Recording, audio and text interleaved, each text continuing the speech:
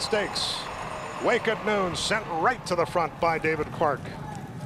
On the outside in the second position is Runaway Love. Tricky Hearts to the outside, along with a Touch of Power and Bold and Fancy as they move in front of us for the first time. And there was a scramble for that early lead. Wake at Noon with his brilliant speed leads them under the wire for the first time.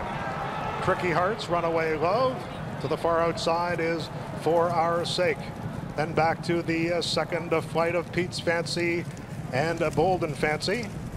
Just to the inside of Touch of Power. Then we have a Twisting by the Pool. Allende is back about 9 lengths off the lead. That one is followed by Scatter the Gold. Then I, Farther Than You Think, Strike Smartly. Attawapascat, Ace of Swades, and Lodge Hill is 16th as they start their journey along the backstretch. That opening half mile was 46 2/5. It is Wake at Noon with less than 5 furlongs to come, being watched intently by For Our Sake in second position. Tricky Hearts a long shot, and here is third. Touch of Power is fourth. Runaway Love is fifth. Bold and Fancy is sixth. Scatter the Gold is seventh. Allende is eighth.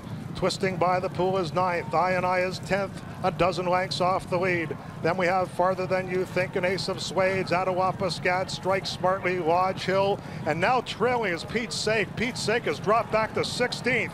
It is still Wake at Noon as they come to the quarter pole, but For Our Sake draws even now as they come to the top of the stretch.